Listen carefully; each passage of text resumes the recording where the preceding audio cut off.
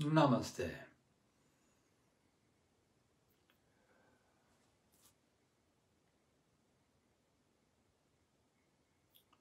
One of the themes that has been showing itself in the last couple of weeks over and over again in my own life and in the life of students and clients and friends has been the theme of patience. It's been the theme of ripening and maturing.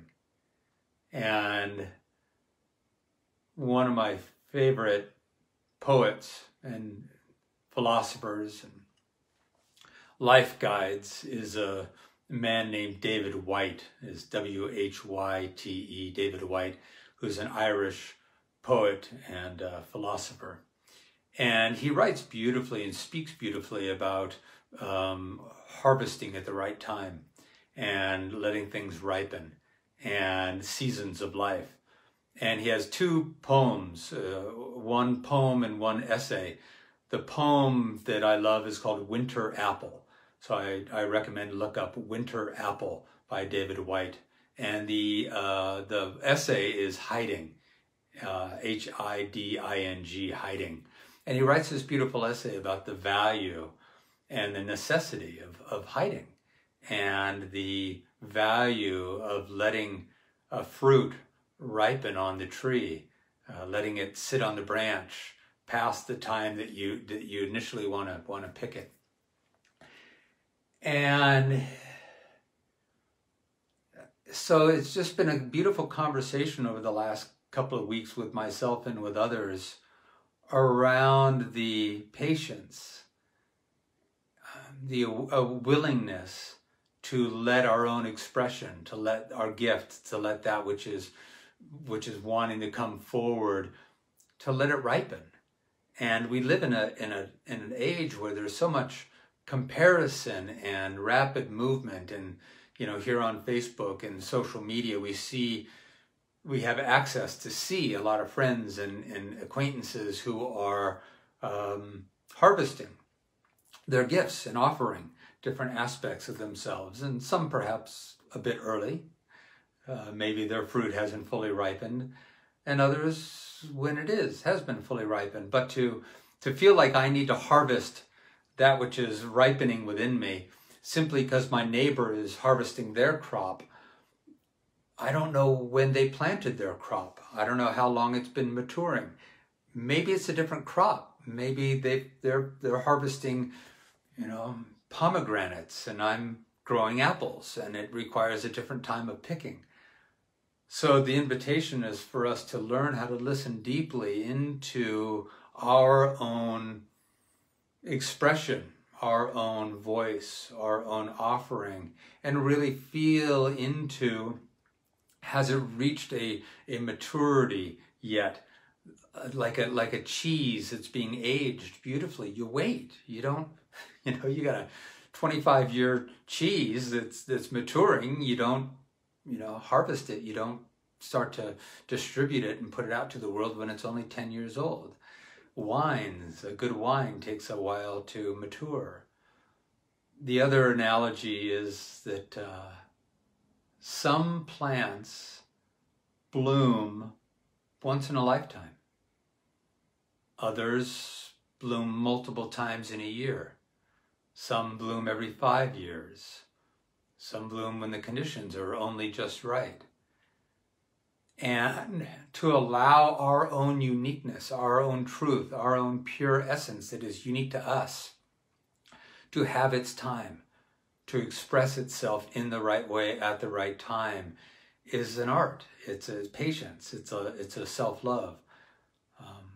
I remember writing to my brother 5 years ago, maybe a little bit less, about how I was working on an online program, and I was excited about it, and it didn't come to fruition at the time.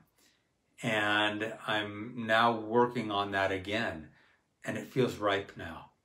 It feels mature. It feels like the richness, like the fruit has been on the vine or on the branch long enough to let the flavor really sink in, let the sugars mature, let the taste really come to fruition. And I remember feeling some shame. I saw my brother recently, and I remember in thinking about he was going to come visit, there would be this question of why didn't that online program that I talked about 4 or 5 years ago, like, where is it? And the answer came beautifully within, of not having any real shame or embarrassment about that, and just recognizing I was over anxious. I wanted to harvest something really before it was ready to be harvested. So, let's not compare ourselves to others around us who might be harvesting their gifts and bringing them to the world. They're maybe growing a different crop. Maybe there's another analogy that came. Leonard Cohen, beautiful singer-songwriter, writes such beautiful, beautiful music and songs. He would take, years to write a single song. Somebody else who's maybe that's not their thing. They write pop songs. They crank them out on a regular basis, and there's an audience that likes that. Just be aware of what is your song, what is your harvest, what is maturing within you. And for some, it will take years. For others, they're cranking out, other material that maybe doesn't need to ripen quite as long. So let's not compare ourselves to our neighbors who maybe planted their crops years before we did and are harvesting today because it's been maturing for a long time. And maybe ours are just at the very edge of ripening. And yeah, I could pick that apple now and it would taste okay. Or I can let it ripen on the branch for another couple of months and let the winter's cold seep into the apple and really mature those sugars. That's the beautiful poem by David White when he talks about the winter apple. Let it sit on the tree a bit longer than you normally would. So patience with our own maturing, of our own awakening, of our own enlivening. We're all a different fruit. We're all a different plant. We're all a different being. And some bloom rapidly many times a year, and others wait. And the blossom takes longer to mature and come into full maturity. Namaste. Blessings. So much love. If you like this video and you'd like to see similar content, please subscribe to my channel. As well, click that like button down below, and that's going to make this video more available for more people. And visit me on my website, chessedwards.com. There's a link for that down below. There you are going to find valuable resources for living a conscious, powerful, and peaceful life.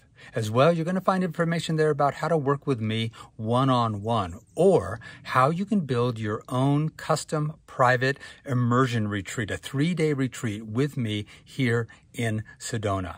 As well, there's information about upcoming group retreats, virtual retreats, and so much more.